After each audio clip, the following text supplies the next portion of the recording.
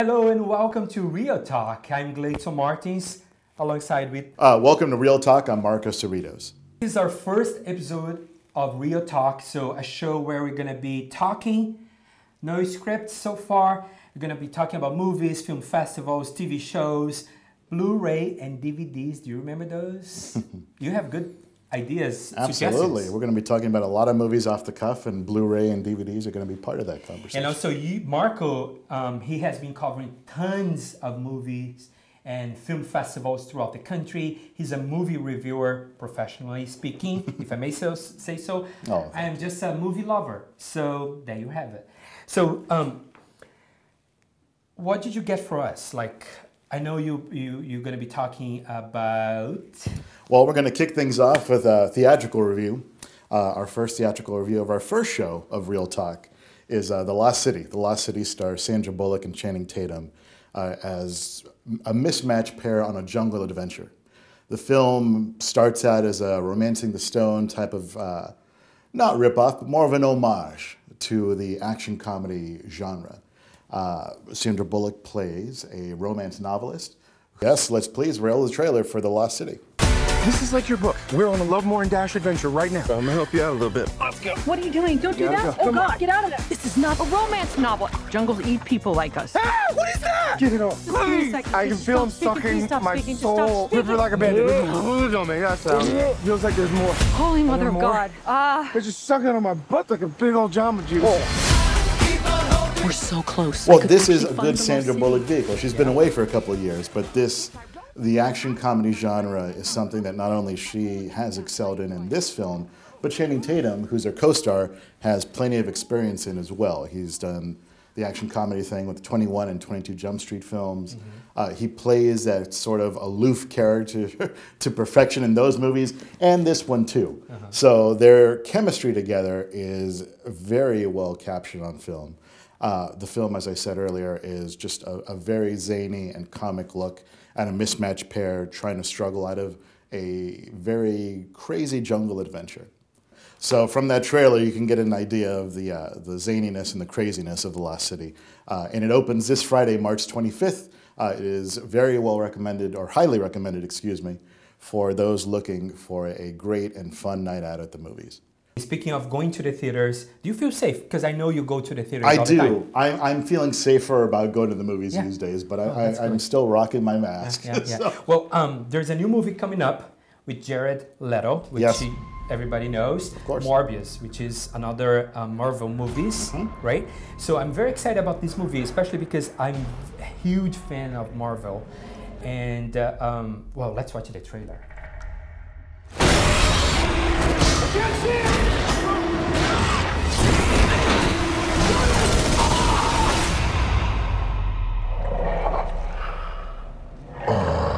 Michael, what have you done? I was trying to help people. This movie opens in theater next week. So before we're going to be talking about this movie after I watch, because Marco, he gets to watch the movies before we get to watch the movies.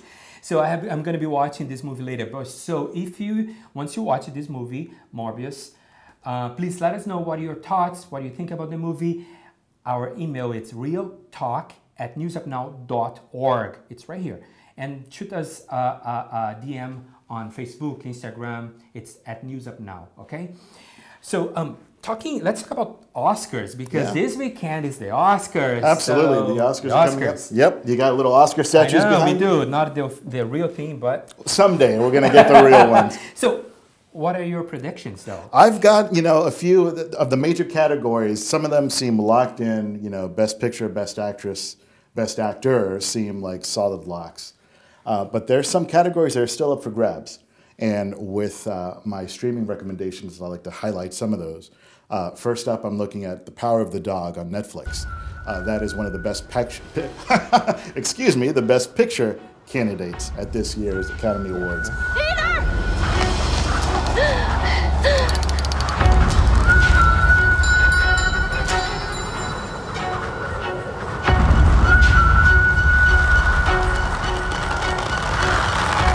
I would urge anyone looking for not just a good movie, but one of the best films of last year to give The Power of a Dog a chance. The Power of the Dog a chance.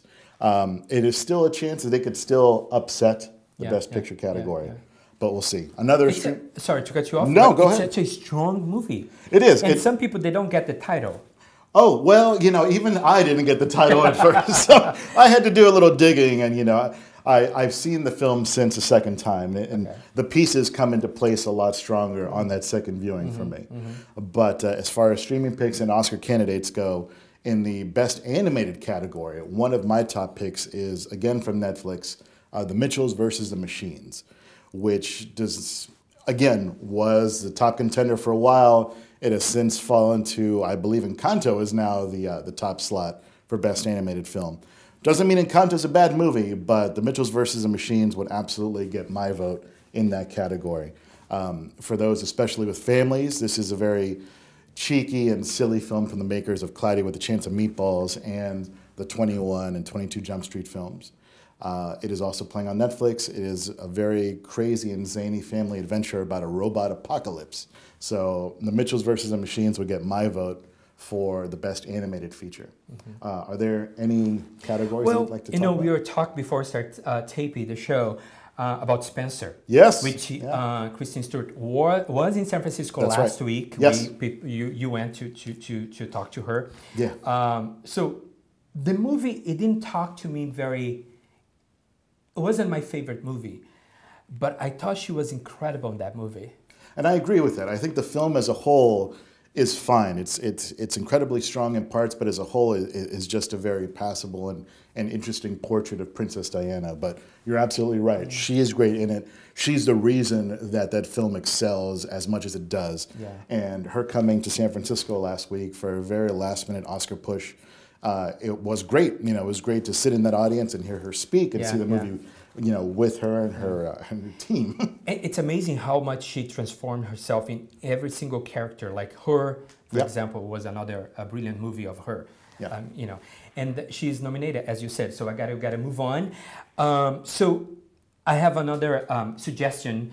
If you're looking for a TV show to watch on a streaming services, Netflix, Prime, or whatever. So Reacher, which is played before as Tom Cruise, right? So now they have a new character, did you see that? I didn't see the Reacher show, but I have seen the Jack Reacher movies with Tom Cruise.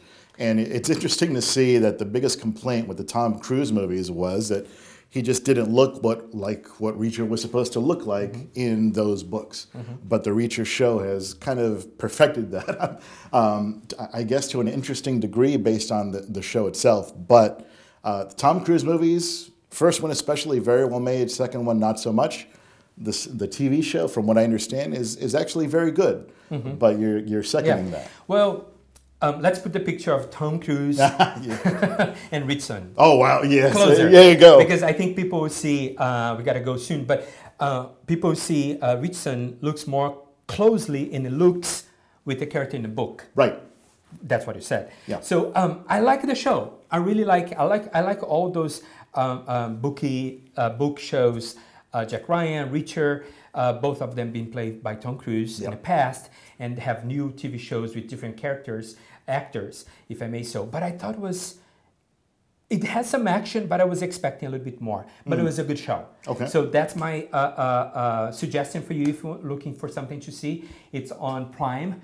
And also, we cannot forget, before we go, we're going to be talking about DVDs, Blu-rays. Do you remember those? I do, because I grew up with them. So you have some suggestions as well for our viewers. Yeah, DVDs, maybe less so, but Blu-rays and 4K discs are still relevant. So if you're watching this and you still collect Blu-rays and 4K discs, and even DVDs like I do, this segment is exactly what you're looking for.